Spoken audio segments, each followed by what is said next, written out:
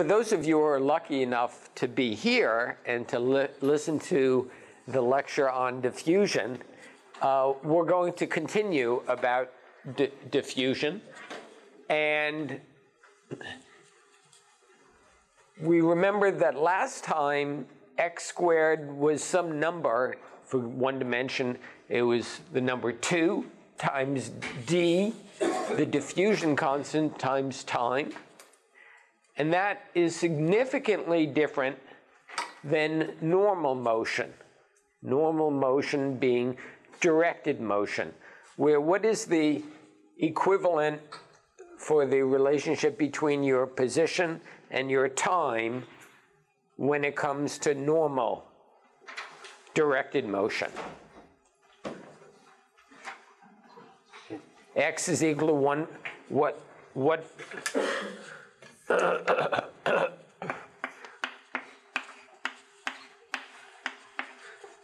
for normal motion, what is f of t?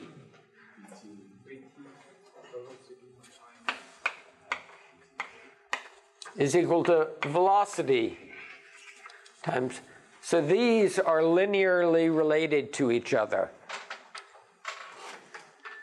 Where in this case, x squared, for example, x squared, actually the average value of x squared equals 2 dt. So what does this mean in terms of,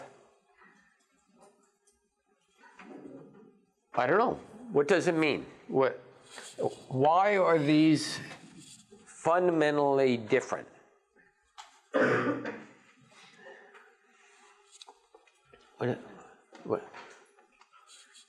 Why are these so different? So is diffusion good over a really small distance or a really large distance? And what do I mean by is it good?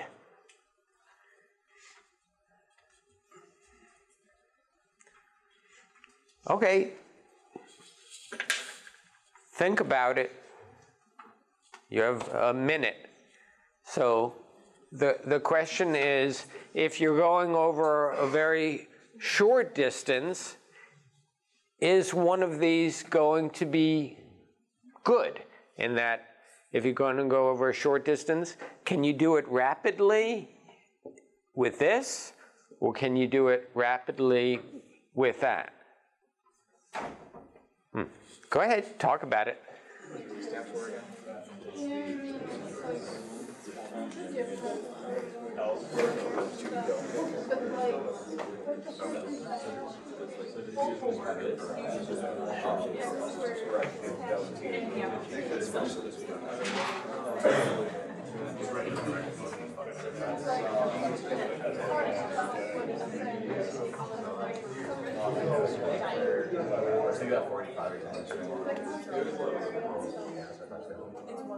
We talked to him after the class, though. He's like, yeah, it's a lot of people struggling, so I'm probably going to give them more credit.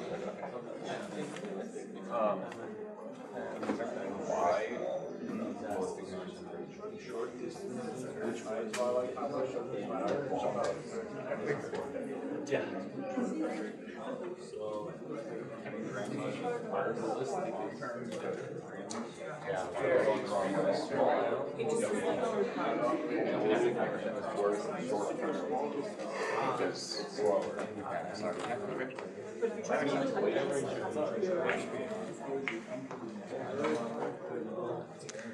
Good. What?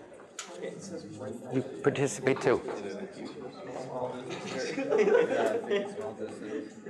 Small distances for diffusion because it makes it easier to cross. Makes it easier to cross. What does that mean? Like if it has to diffuse along a longer distance or whatever, like the likelihood that it does so successfully is like way less. I don't know how to explain it. That's right. Yeah, I don't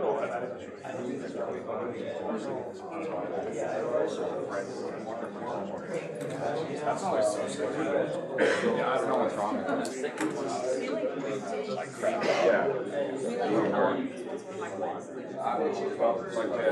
Somehow this portion is slightly these two are they don't there's a it's almost so when the this is stuff from a small free door library based on the equation I don't think it's very so much maybe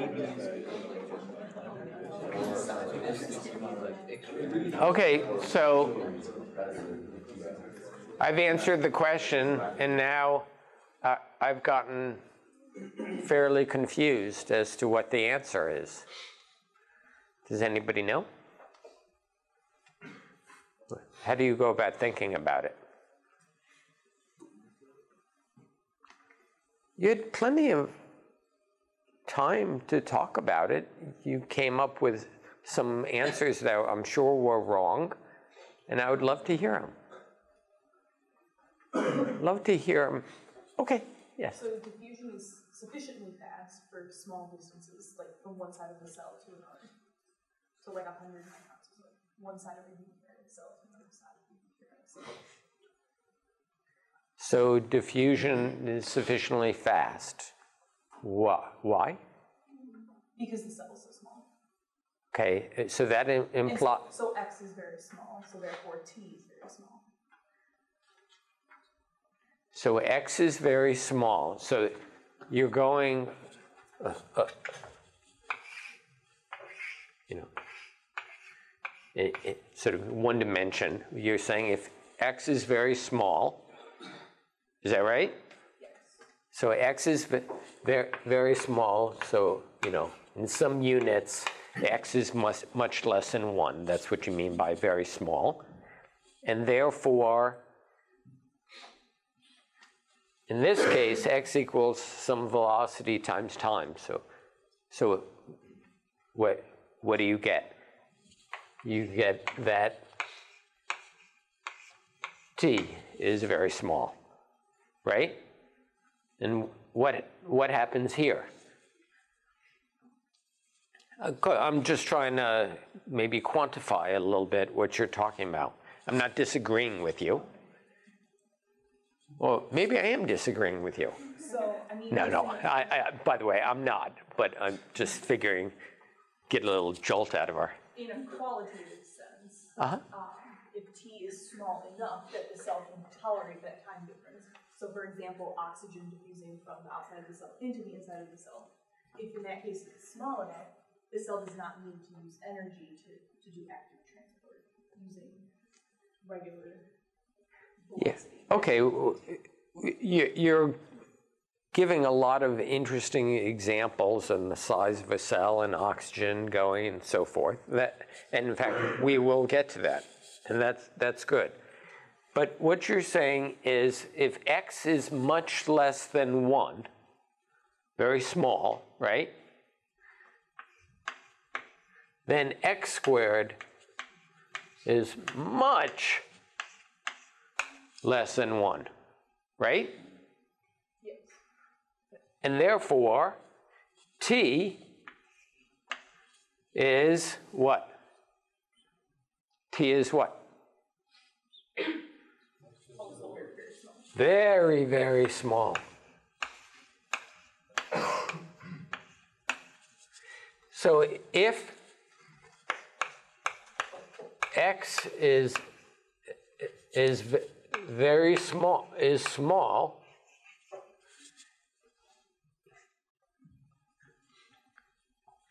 diffusion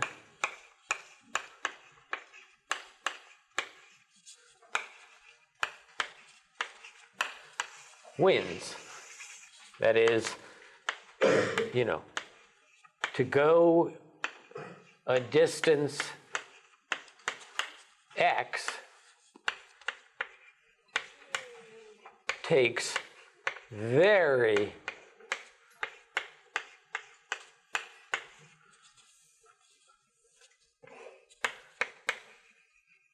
little time via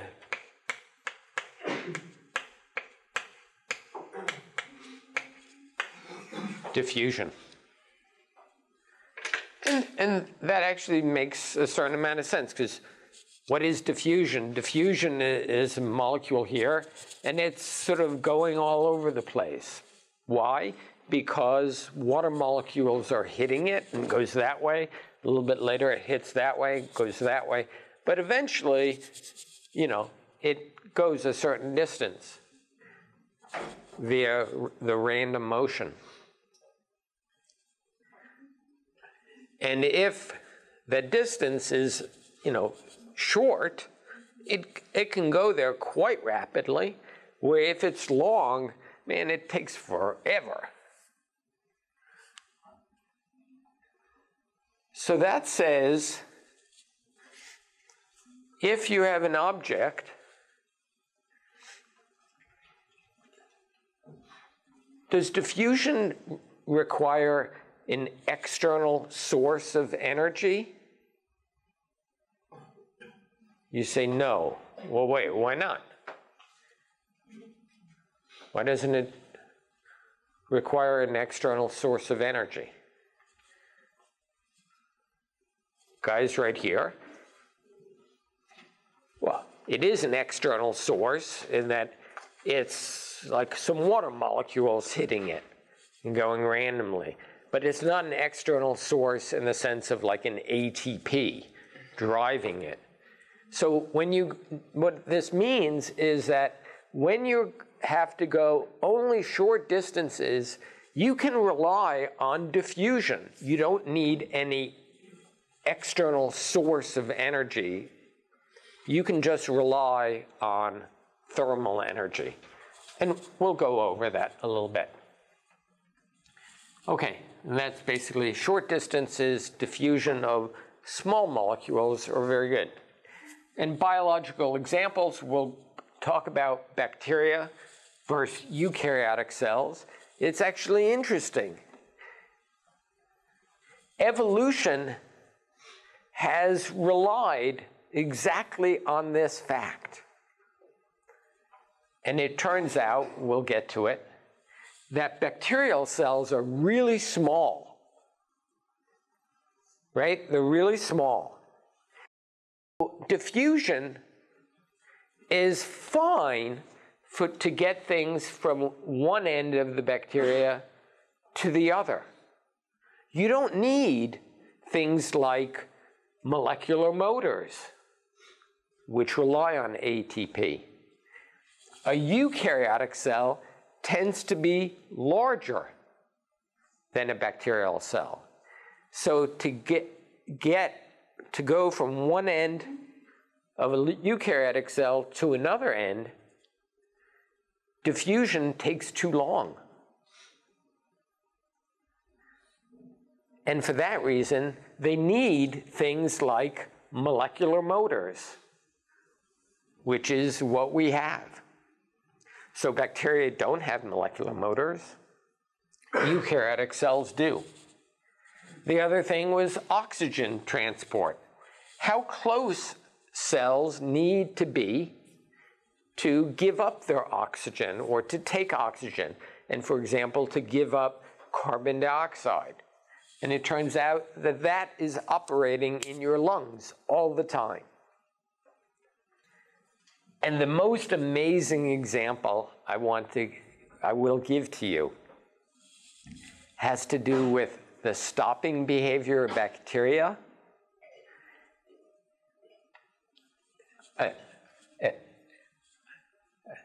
I'll wait for the answer. You'll wait for the answer because it's really neat. Okay, so you just to go over what diffusion is. You have diffusion. You put a little spot of something dark. It will have, so you put it in like this. Water molecules will come in, hit, and it jiggles around, and eventually it spreads. Why does it jiggle around? It jiggles around because there's water molecules hitting it. So by the equipartition theorem, it has 1/2 kBt is equal to 1/2 if its energy goes like the square of any parameter, goes like the square of x squared, or goes like x squared, or goes like v squared, it will have 1/2 kT. So in this case, it has an energy of 1/2 mv squared. So the velocity will be equal to something. In general, it depends on the temperature. And eventually, it looks like that.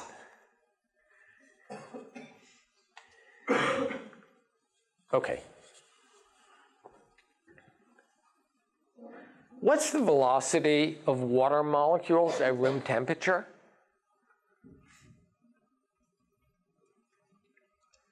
Go ahead, calculate it.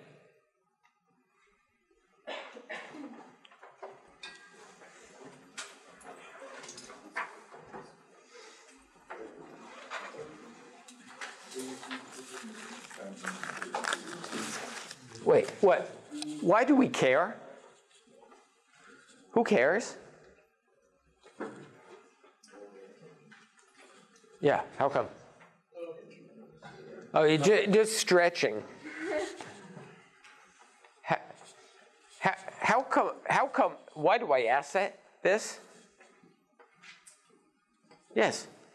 Because if it's moving slowly, then when it hits something, it won't impart as much momentum, and so like, you can look at a brown in motion, but if you don't know how fast the water molecules are going, it's like kind of, yeah, it's moving. Yeah, exactly. So I want to show that the water molecule is moving fast enough that when it hits some object, you know, gives a significant punch to it. Okay, so you tell me. Go ahead. How many degrees of freedom do we have? I don't know. You figure it out. Okay. Does everybody have their homework turned in? Because at this point it's late, if it is.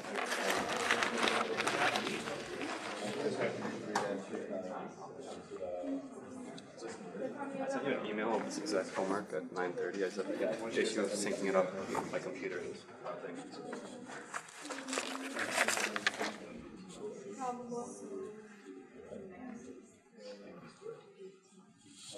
By the way, these are going to be worthwhile. Sort of like the man who has a calculator. He's ready.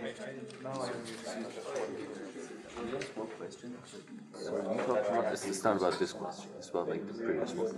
So Okay. You said like there was no external like force or energy for diffusion. But as far as I know, like there should be like potential difference in the system.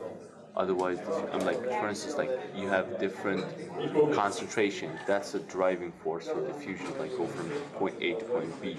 So do you count that as an external? No, in that fundamentally diffusion does not require any external input of energy. Yeah. So like, if versus like we have something at point A, something at point B, for like one atom to go from A to B, there should be some interest from A, like in B, for him to go. No, no. In Otherwise, fact, it's just like it can go this way. that's right. It can go any way, but there's some chance that the molecule of A will go to B. And that is, in fact, what it is it's chance. So, I mean, first, in the case of the ink you've shown, like you have one drop of ink on top, and it like reached to the bottom as well. Yeah? So it reached to the bottom because like there is a concentration difference between like ink concentration from the top to the bottom. So Yeah, but imagine just that there's one drop. One atom. One atom. And you look at how it goes. And you can, he did this last time, you plot the Just disk. like randomly goes somewhere. That's right. That will actually be the exact same thing as if you had now imagine that you have two atoms. This is, by the way, a very good point, and I'll talk to you about it afterwards. Okay. So, oh, it's that funny, huh? Oh yeah. Look at that. It was. Why is it that funny? Oh, you have several people smiling. Physics is enjoyable. There we go. Physics is fun. And biophysics is more fun. Oh, yeah, right. Okay. So, what's the answer? Now that you're busy smiling and laughing. We got 374.8 meters per second. Oh, wait, it's 374.8? You sure it's not 374.84 or 85? 8. Something around that, approximately. And what are the units? Meters per second. Meters per second. But how did you decide? How did you do that? 1/2 kVt is equal to 1/2 mv squared. Well, then, yes, then 3/2 kVt is equal to 3/2.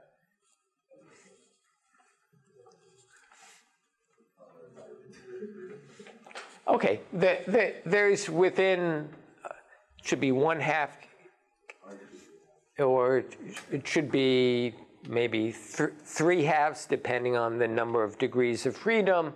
Okay, and I get 630 meters per second. You know, I'm not worried about factors of 2. So 630 meters per second, for those of you who are metrically impaired, that's 1,300 miles per hour. Wow. At room temperature, a molecule is really whipping around.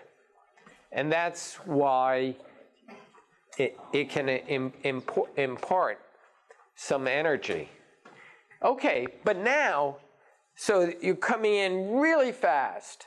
How far does a molecule go before it hits another water molecule?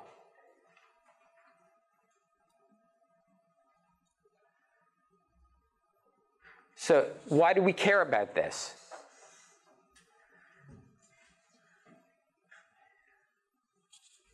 Tell me, why do we care about this? Let's say if the distance is really far, it comes in, it hits it, and then the object gets some momentum and goes for quite a ways. If, on the other hand, it's really close, it hits it, and then a little bit later, it gets hit again. And a little bit later, it gets hit again. That is, the motion, while it's really huge, it lasts for only a really short period of time. Okay, let's see. So how far does a water molecule go before it hits another water molecule? So how do we figure this out? Any ideas?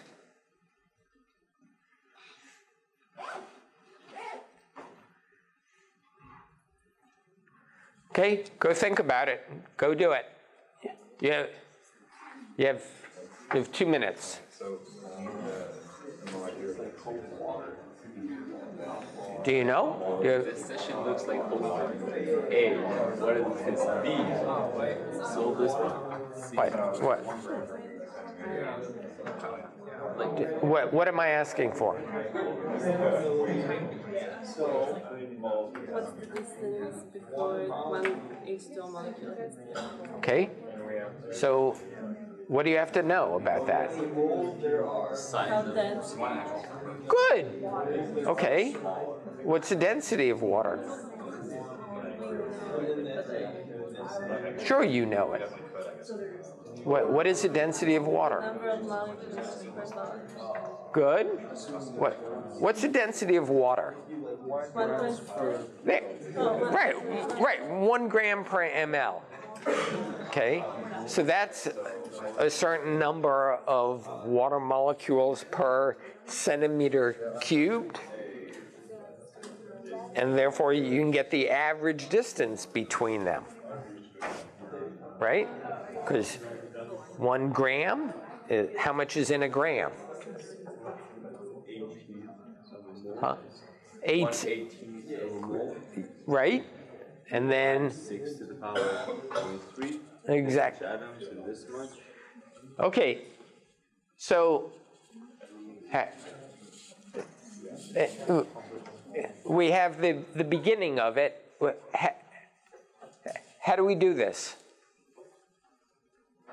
Yes. Well, I think you could, so your water is 1 gram per milliliter. Good. Yes. And you know that water is, I think, 18 grams per mole. Good. So from that, you can get the moles of water per milliliter, and that would kind of give you the molecules per milliliter, and then you can kind of, How do you go from moles to molecules? well, 1 mole is like Avogadro's number, many molecules. Great. Okay, so you get the number of molecules per milliliter, and then you want, go ahead. Well, from there, well, I guess if you really space each of them, are roughly Yeah. on average, that I'm not exactly sure how you get the answer. I didn't go through the whole thing, but I know that that's probably where you would start. Yeah. You're totally on the right track. Okay, you know the number of molecules per milliliter. What is milliliter? Is what? How many meters is it? Or It's 1 cubic centimeter. 1 cubic centimeter. And then if we assume it's, evenly spaced out, we get the number of molecules per centimeter cubed, and then you take the cube root, and so you get some sort of the number of molecules per nanometer or whatever, and then you can reverse that. Basically, you have the number of molecules per nanometer and so forth. And so, density of water, 1 gram per centimeter cubed. Basically, we therefore get the average distance.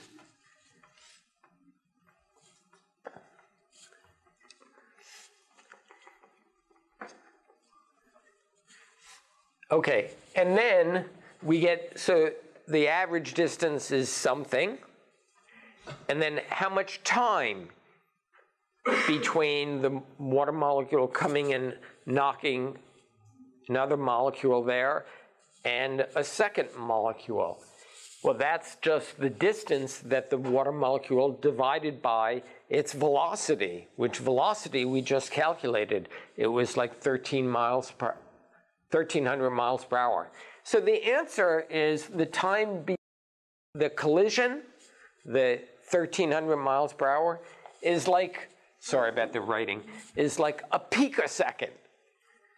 So you get this enormous force, but 1 picosecond later, it's 10 to the minus 12, you get another molecule comes in and starts sending the molecule off in yet another direction.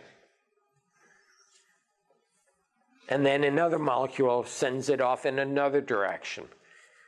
That is, the H2O and small molecules, they're undergoing a random walk. They're moving very fast, but then the direction of motion changes very often.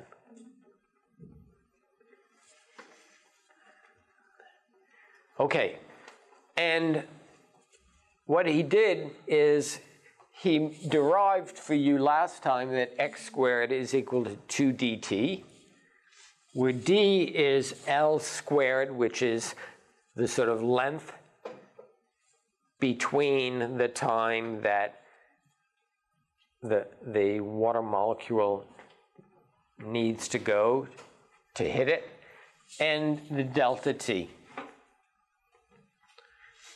And what you're going to do for homework is in n dimensions. We have x squared, the average, is equal to 2 dt, so that's 1 dimension. For 3 dimensions, or for 2 dimensions, it's x squared equals 4 dt. And for 3 dimensions, it's x squared equal to 6 dt. So what I want you to do is to derive that.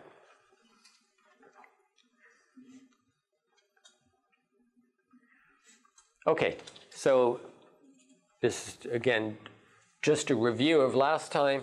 So initially,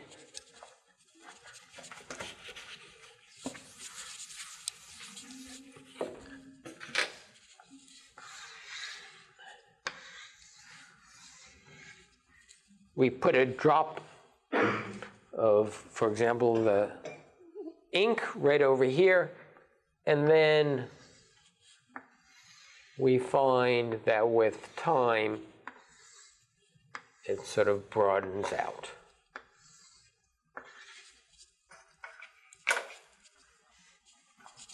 And again, the width of this goes like the square root of time.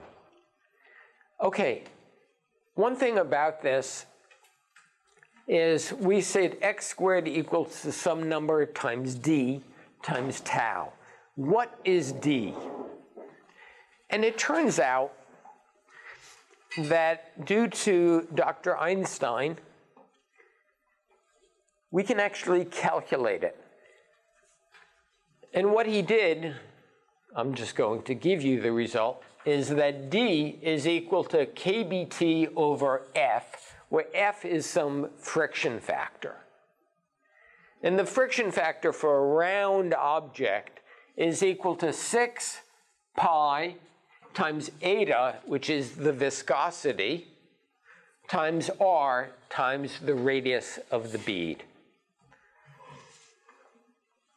And that's known as the Stokes-Einstein equation. And if you were to be so fortunate as to derive this, and then if you published it in 1905, you should have gotten a Nobel Prize. But in fact, I don't know if anybody knows the story here. It's amazing. Einstein published 3 articles in the same journal at the same time. What were they? One was the nature of the diffusion constant. What else? Special relativity. Special relativity. And what? Splitting of an atom. Photoelectric effect. Photoelectric effect. Each one of those deserved a Nobel Prize. He didn't get it because, I don't know, relating where D comes from, I don't know, I guess maybe they didn't understand it or whatever. Relativity, well, that was obviously nonsense. Seriously, it was not believed by the people who gave out the Nobel Prize. And then, well, the photoelectric effect, it wasn't believed at first, but, you know, it ended up being right. So we'll give him a Nobel Prize for that. And he never, ever got a Nobel Prize for either special relativity or the diffusion. Okay, now the only thing is D is related to 1 over F, or 1 over 6 pi eta R, is not always true. It's true where the so-called Reynolds number is low. And that is, the Reynolds number is low is when the flow is sufficiently slow that you don't have eddies and vortexes. That is, it's characterized by smooth, constant flow motion. That is, the flow is laminar, where the viscous forces are dominant. It's fairly complicated, but we'll see in a second. Actually, all of you will be able to relate to this. Who likes caramel? Who kind of finds it gross? I find it dangerous. Find it dangerous? Yeah. Why do you find it dangerous? I feel like caramel is a choking hazard. Okay, so when you're all enjoying caramel and don't, personally, wait, there was another person who didn't like, yeah, what's the problem with caramel? I don't like the stickiness of my teeth. Yeah, actually, I agree, but whatever. We'll see about caramel. Is caramel, is that have a high a low Reynolds number or a high Reynolds number, just to get you used to? Very low. You know, you set in motion and sort of things kind of just keep going, you know. It's not like you have a river, you know, which is whoosh. Okay, that's in contrast to turbulent flow, which is the, you know, whoosh. Got that? Whoosh. That was pretty good. Who did that? Wow. Okay, let's say 1, 2, 3. Whoosh. Did everybody do it? No. Okay. Everybody do it. I must be in a weird mood today. Okay. Okay, so 1, 2, 3, whoosh. Okay, ready? No. 1, 2, 3, whoosh. I didn't see everybody doing it. 1, 2, 3.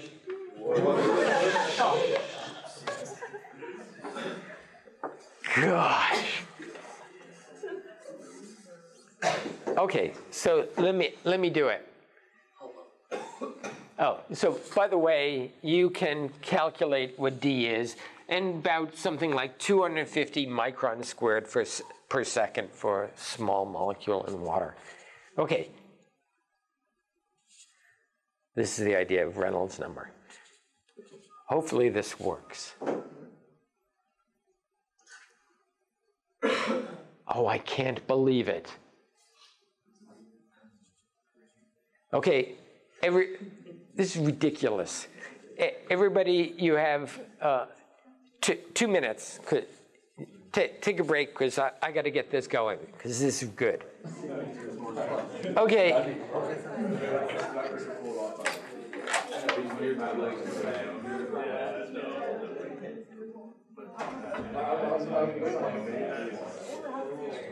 Everybody ready?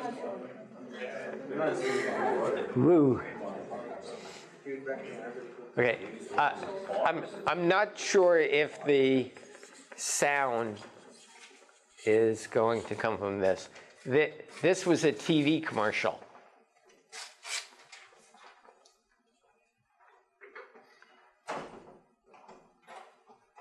No, it doesn't.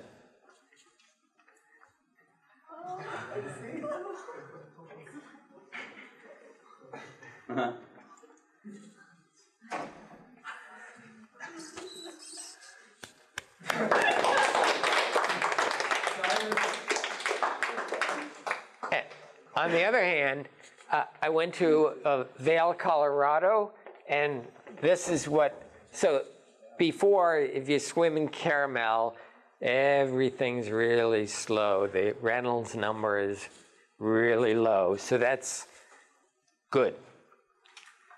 And as opposed to, this is going to be short.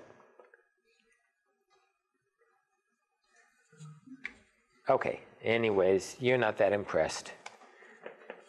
Okay, so the point is, as long as you don't have turbulence, the value of D is very reasonable, and there you get like 250 microns squared per second. Okay, and let's give some examples of this. And remember, I had previously given this to you. It's about neurons. And remember, there's like 100 billion neurons. That is, neuron is a nerve cell is the same thing in your brain. So some little stupider people have like 80 billion, and really smart people have 100 billion. So, okay, we're all smart, so let's say it's 100 billion. And each nerve is connected to another nerve. It's very, very highly parallel processing. A typical nerve is connected to 1,000 other nerves. It's connected via a synapse, that is, from one nerve, it has an axon, which then comes into what's called the dendrite, and they're connected via this synapse. And the synapse works, one communicating cell to another communicating cell, is they're not actually touching. There's a small gap, like about 20, 40 nanometers across. And what it does is, when one fires, the way it fires is it releases glutamate, which is a small molecule. So its diffusion is pretty high. And it just releases the glutamate. The glutamate is over here, and now it wants to interact with other proteins on the cell surface. And the question is, how long is that going to take? Can you just rely on diffusion? Or do you have to, for every single thought that you have, do you have to use up some ATP? So how do we do it? We all right now can do this. Yes? Don't we use like a chemical gradient to make sure it happens so it is diffusion, but it's like we control the gradient, so it's like it's not facilitate diffusion, but we like make sure that diffusion happens the right way? Well, yes, of course, yes.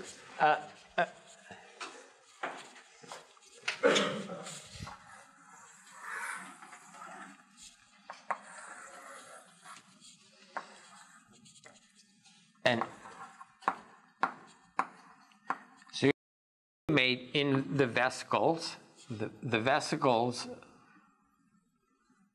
eventually fuses, and the glutamate comes out of here. So in that sense, there is a gradient in that the glutamate starts with, a little pulse over here, but then they diffuse. And what I'm saying is, I want to know, this is made,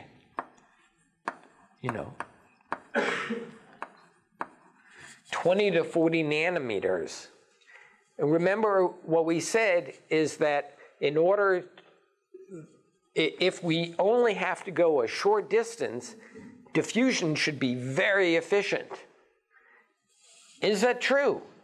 This ultimately determines how fast you think. Whoa, that would be really something like going in for a test, get a little, this is glutamate, get a little glutamate enhancer, and No? Okay. Tell me, how fast does this take? Go ahead. Yeah.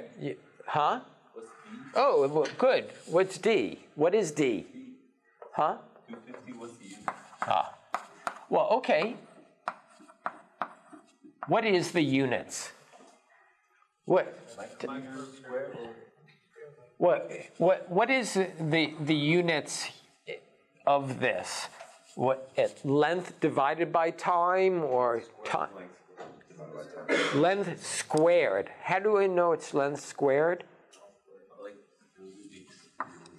X squared is equal to whatever, 6 dt or 2 or whatever. So this is, for example, like micron squared divided by seconds is equal to d. So that's right. So it's 250 microns squared per second. Okay, so good. Do it for me.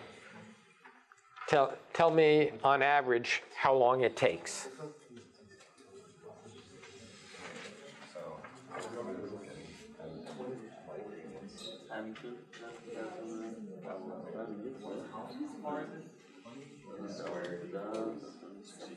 I think we could use 6 DT, but we could also maybe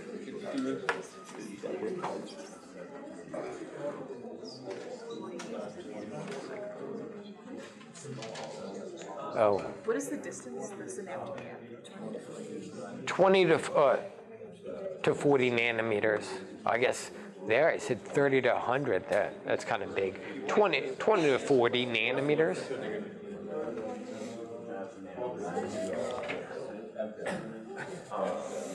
I'm going to convert the nanometers to micrometers, so I don't have to worry about the square. That's cool. No, it's just 10. So then just that square divided by 2d.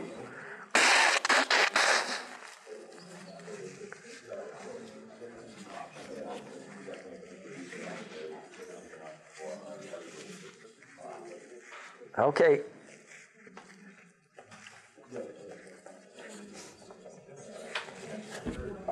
Some of you people are rapidly typing away at your calculator.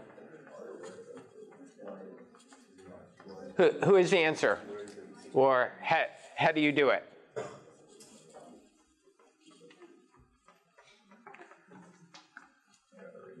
Eric, do you have the answer?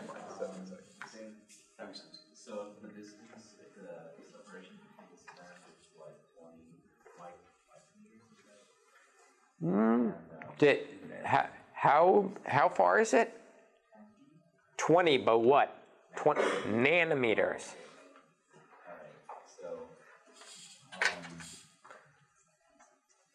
So in that equation that we have is like the average of the x squared equals 2 times 3. Yeah. Then we can just plug the 20 nanometers into there and do that. Into where? Into the x squared term. Okay. So we have 20 nanometers squared is equal to 6 times what? Times d times 250 microns squared per second times t. And then solve for t. Okay, so we just have to be a little bit careful about the units. For example, convert this to microns. What is 20 nanometers in terms of microns?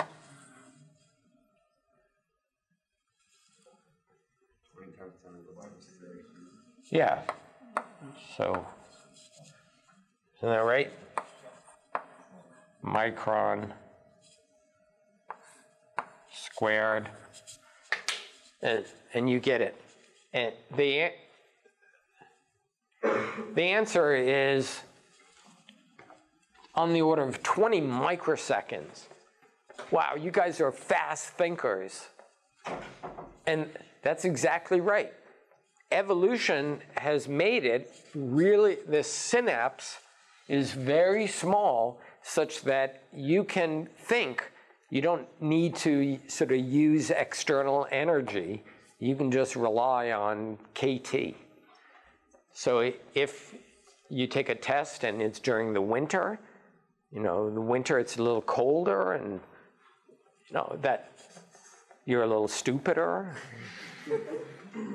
So next time that you take a test, maybe in a psychology class or a philosophy class, and you can just raise your hand, it's like, oh, it's cold, too cold today. I'm like feeling really stupid.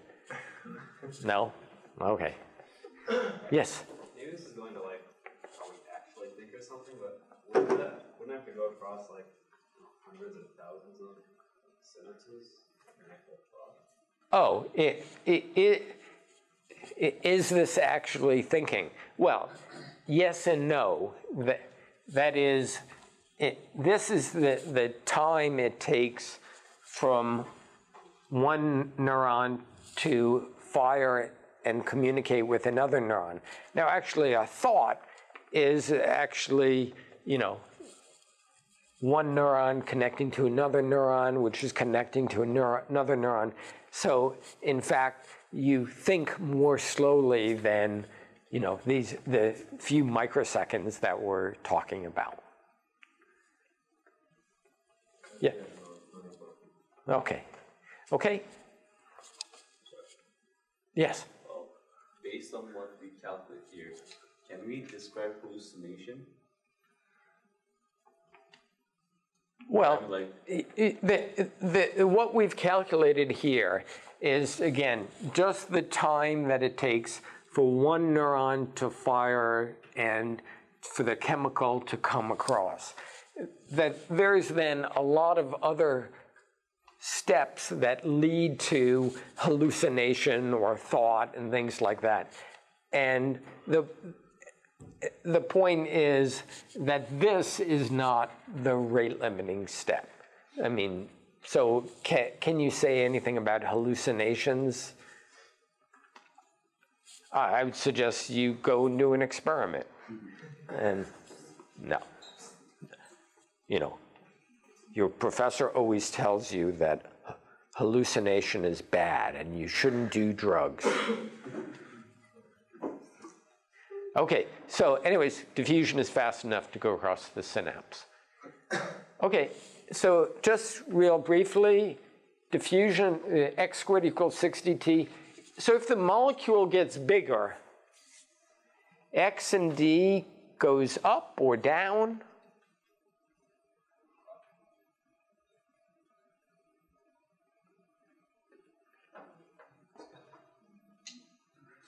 How do we do this? We see x squared equals 6dt, and d is what?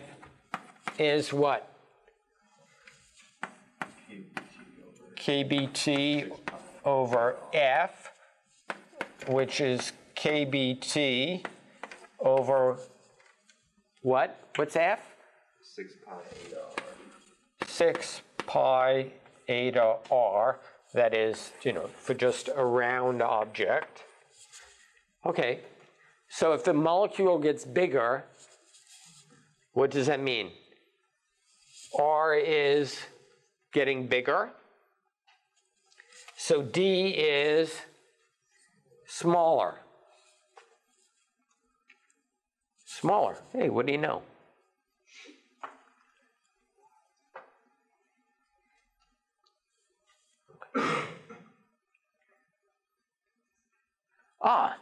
Now, we want to get to eukaryotic and bacterial cells and to show that, this really has consequences.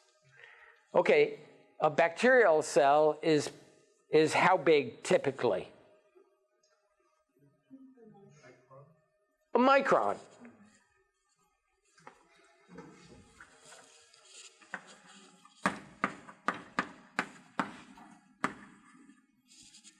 And a eukaryotic cell is typically what? 100 microns, or I don't know, 10 to 100 microns.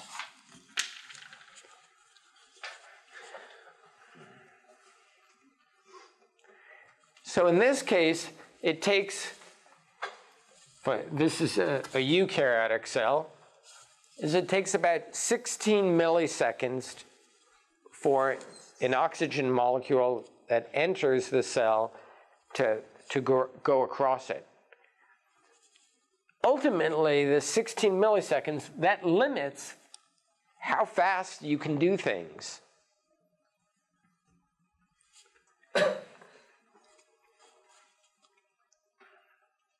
So the metabolism of bacteria is much higher than eukaryotes because, in fact, the oxygen, it comes in and can immediately, so fairly rapidly, go to all parts of the bacterial cell. When eukaryotic, it takes a while.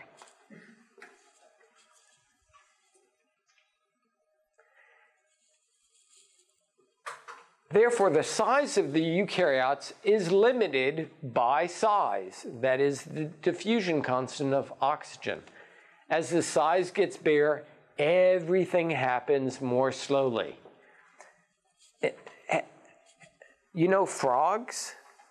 You know, a female frog is basically a big sac of ovaries which has what are called oocytes. They're little, what are they? They're, eggs. And if you actually look at them, the eggs are huge. They're like 1 millimeter or 2 in diameter. Absolutely huge. And so an egg basically can't hardly do anything. And every cell in your body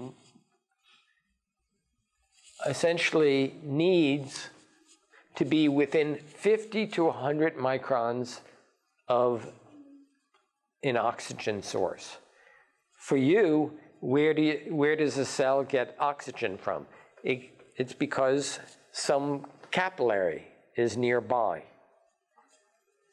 Okay? So what you're going to do for homework is you have a blood supply over here, and you have a little sac. The little sacs are generally called alveoli in your lungs. And you have oxygen in here. And you have little blood cells in here. And it needs to just diffuse the oxygen, diffuse from here into here, and the carbon dioxide from here to here. If you had to rely on an external source to actually go and pump the oxygen and the carbon dioxide, you'd get really tired. But in fact, you'll see that diffusion works just fine. And in order for diffusion to work, the distance must be small enough that you get it in a reasonable period of time. What is a reasonable period of time here?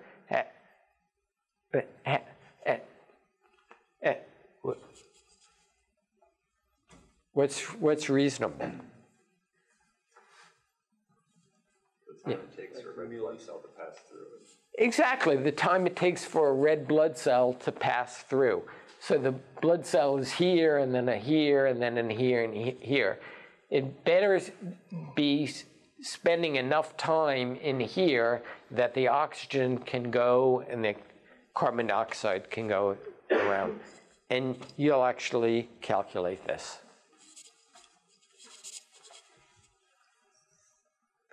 Okay, this is the last thing.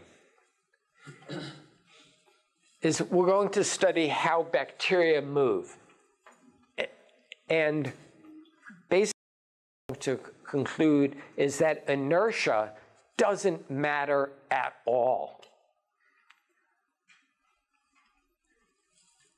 Okay, so if you have a bacteria, it's typically 1 to 3 microns, and it has a little flagella on the back of the bacteria, and it basically it goes and, you know, it moves along something like this. And that gives it some forward propulsion. And it turns out that it goes about 25 microns per second. So how many body lengths per second, just to get an idea if these guys are good swimmers or not? How far is that? Well, 25 divided by, you know, 1 or 3 microns means it's on the order of 10 body lengths per second. Is that good? How fast do you guys go?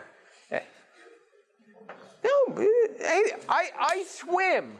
And it's, you know, I really struggle, you know, as opposed to, well, back in my day it was Mark Spitz. Phelps. So how fast does Phelps go in terms of body lengths per second? Yeah, he does about 2 body lengths per second, which is amazingly fast. For most ordinary humans, like me, like I go about 1 body length per second. He goes twice as fast. That's sick. Anyways, so he goes 2 body lengths per second. So these guys are really pretty amazing. Okay, anyways. Okay, so the bacteria are good swimmers. Okay, now, if you turn off a propeller, how fast does the bacteria go? How fast does it stop? Like, if I'm going in the pool, you know, I go like this, and then I go like this, I just stop. Do I stop? No, I go, you know, I don't know, what, maybe a body length or 2 or something like that. That's saying that my inertia actually matters, right? That is, the past history matters for macroscopic things. What do you think for microscopic things? What's actually happening? You turn off your propeller, and then what happens? You stop. Why? Think about it in terms of diffusion. What's happening? Come on. We don't have a lot of time. What happens? There's water molecules bashing you all around. So the fact that you stop propelling yourself, basically immediately, you just totally forget about it. Okay, so let's see. So how far does a bacteria coast? Well, you do F equals ma. What forces are left on the bacteria? Well, ma equals m dv dt minus the force of friction is equal to minus gamma, which is the drag coefficient, times the velocity. The velocity is linear in v, that is, we have low Reynolds number. What is the drag coefficient? What does it depend on? The goopiness of the fluid, obviously the viscosity, the dimension of the object, obviously the bigger the object, the harder it is to move. the drag is equal to, so gamma is equal to 6 pi eta r. R is the viscosity, V is the velocity, which we said is like 25 microns per second, and C is just a constant. I realize I'm going over this fairly fast, but I hope you get the ideas.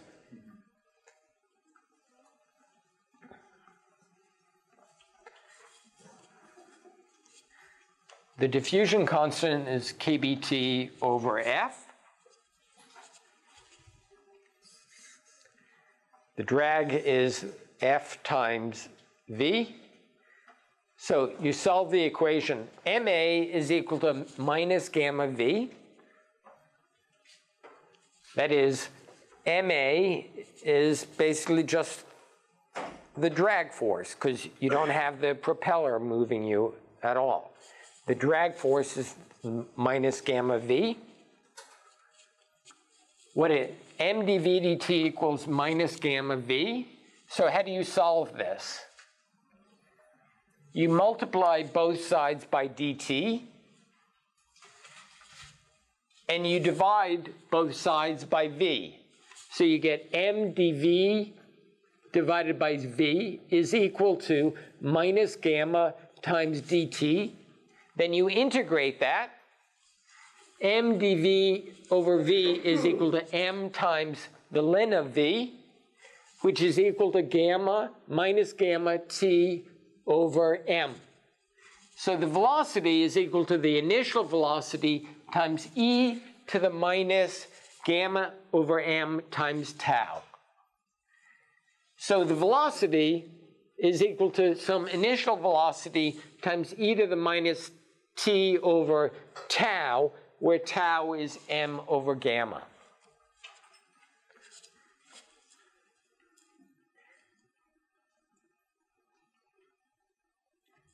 Okay, so what is the mass of the bacteria? What is the mass of the bacteria? How would you estimate that? Mostly it's water. Yeah, mostly it's water. Okay, so what? You have the volume, you know the density, just. Yeah, exactly. The volume, you know the density, therefore you can get the mass. Okay, it turns out to be 4 times 10 to the minus 15 kilograms.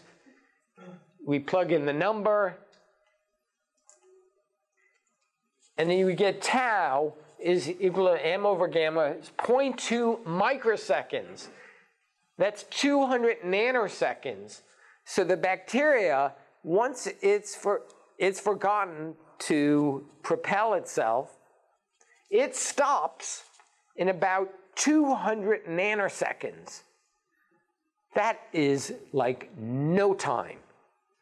So basically, it's forgotten the fact that it was ever being propelled. So how much does the bacteria coast? Okay, once forces are turned off, the bacteria forgets about history very quickly. That is, history does not matter. That is, inertia is completely irrelevant for bacteria. How far does the bacteria coast in 0.2 seconds? Well, the distance is equal to the integral of velocity dt, which is v naught e to the minus t over tau naught. You get that the bacteria, it stops in 200 nanoseconds, and it goes 0.05 angstroms, which, you know, is less than the diameter of a hydrogen atom. I mean, to a certain extent, you know, one doesn't want to take it that seriously.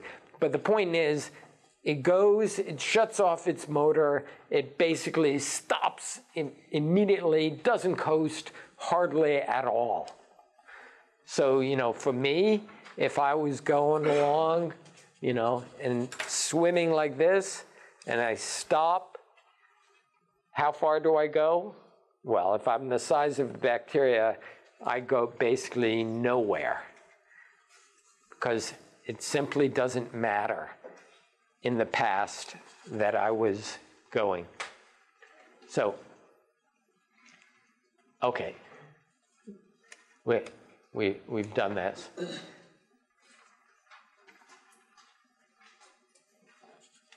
Let me give this to you because I'll have this in the homework. The drag force on bacteria, the bacteria is going along, it's moving at about 25 microns per second, going about 10 body lengths. In a period of 200 nanoseconds, after it shuts it off, it goes to the velocity of 0. The force is equal to delta P over delta T. So that means the average force is half a piconewton on it. Where the weight is, which is equal to mass times g, is 0.04 piconewtons. So what that means, the bacteria is swimming as if they're in 10 times their own weight. That is really impressive. The fact that the bacteria can do anything, you know, it's propelling each other as if it's basically swimming in concrete. Pretty amazing. Okay, so we'll forget about this. Okay, so you have 2 minutes. So the point is, bacteria are really amazing swimmers. They're effectively acting as if they're swimming in concrete. And in fact, once they stop swimming, they slow down to basically 0, as if they are indeed in concrete.